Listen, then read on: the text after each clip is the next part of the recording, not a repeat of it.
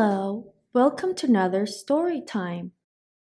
Today's book is Arthur's Fire Drill by Mark Brown. Okay, let's begin. When DW was a baby, Arthur taught her not to touch the hot stove. No, he said, hot, hot. When DW was 2 years old, Arthur taught her about matches.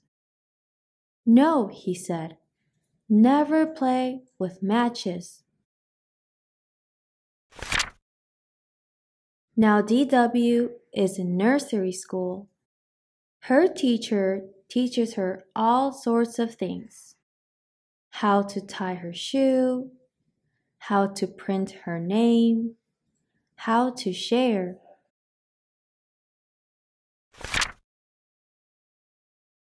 One day, the teacher said, "Listen up, boys and girls. Tomorrow, we are going to have a fire drill." She told them what to do. When the fire bell rings, stop what you're doing and quickly line up at the door. Then she took them outside. "Now stop, drop, and roll in the grass," she said. They all stopped, dropped, and rolled. "This is fun," said DW. "But what's it for?" One of the Tibble twins said, "It's if your clothes catch on fire." "Oh," said DW in a tiny voice. That night, DW whispered to Arthur, "I'm not going to school tomorrow." "Why not?" asked Arthur. "There's going to be a fire," she said. "You're making this up," said Arthur. "Am not," said DW. "Our teacher even showed us what to do when we catch fire tomorrow. Stop, drop, and roll." Arthur had to laugh. "That's a fire drill," he said. "It teaches you what to do if there ever is a real fire." "I don't care what you say," said DW. "I'm not going to school tomorrow."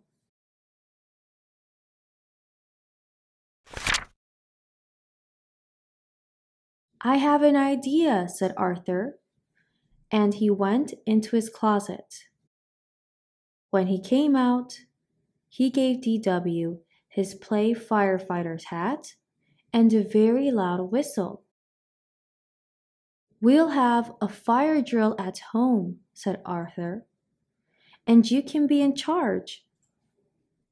"Great," said DW. "I get to be the fire boss." "But first," said Arthur, "you need to know the rules."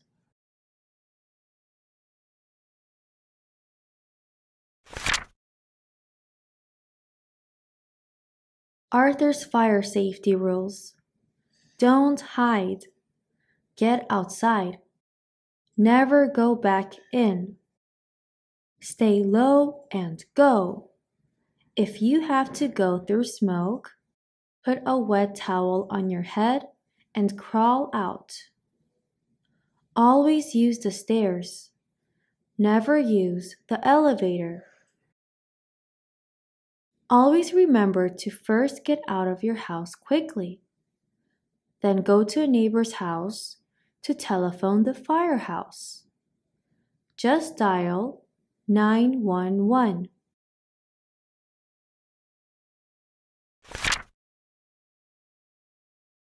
"Okay," said DW. "I'm ready." She ran down the stairs. She blew her whistle. Whee!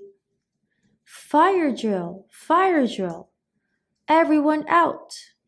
And don't forget Baby Kate," she shouted. What? Said Dad. Just do what she says, said Arthur. She is the fire boss. Pal ran out the door and the others quickly followed. What's all this about? Asked Dad. It's DW's homework, said Arthur. Tomorrow is her first fire drill. DW had 2 more fire drills that night. That's enough, DW, said Dad. Then she made Arthur practice how to get through fire or smoke. Hey, I'm all wet, shouted Arthur. That's it. The next morning, DW was ready for school early. But when she got there, she saw a big red fire truck out front. Oh no, she said. The school is on fire.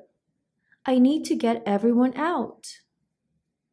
Just then, something strange stepped out of the fire truck. DW took one look at it and screamed, Help! A monster!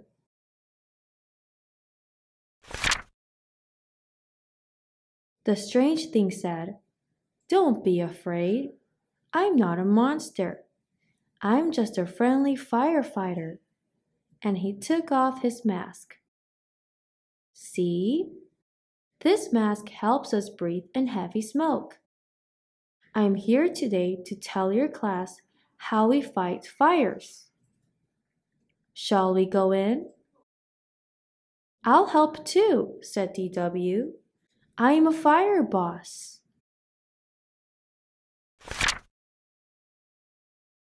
After school, Arthur asked DW, How was the fire drill?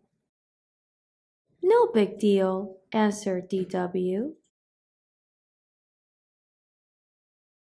Woohoo! You did a great job. See you soon. Goodbye.